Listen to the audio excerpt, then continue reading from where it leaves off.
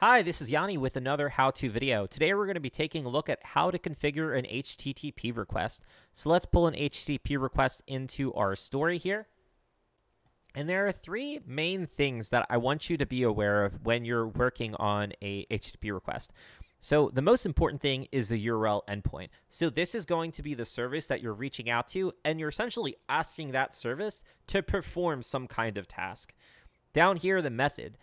This is basically, do you want the service to do something specific? So post is typically asking the service to do something on your behalf. So it's like asking Slack to send a message for you. Get would be getting information, like getting all of the Slack channels that are part of your Slack environment. And then there's patch, put, and delete. I don't want to get too much into it, but I just wanted to kind of give you a general idea of what these two key things mean. And then the payload is generally going to be any additional criteria on how you make the request. So do you want to just have the first 10 users in a Slack channel, or do you want all the users that are in a Slack channel? All right, let's actually get into building something ourselves. So we're going to actually reach out to a service and get cat pictures. So how do we do that? So the first thing that I want to do is I'm going to rename this action to get cat pics. That's right, we're going to be getting cat pictures using an API. So there is a website called developers.thecatapi.com. When you go to it, it's going to have a quick start.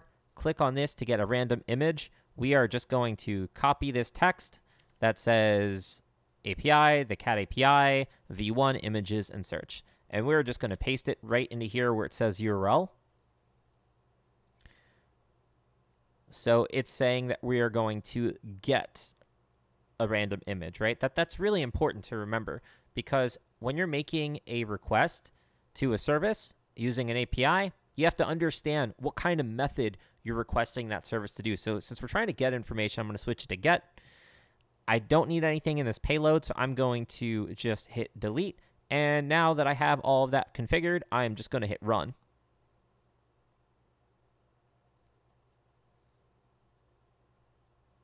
Now that that's successfully run, I'm just going to hit the one in the top right-hand corner. It says get cat pics in my events down here. And as I expand the three dots and then expand the three dots for body and then expand the three dots once more, it looks like this is what it's providing. It says there's an ID called Daho. There is a URL. It tells me a width and a height. So let's actually just copy this URL, open it, and voila, we have a cat picture. If I hit run again, I have another event. Let's look at this cat picture. Oh, that's cute. Congratulations, you've configured your first HTTP request.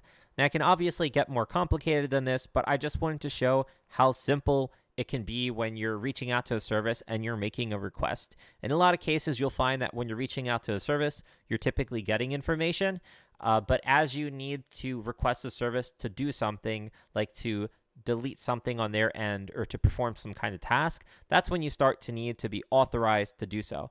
We'll cover that in another video, but I appreciate you hanging in, and I hope to see you next time.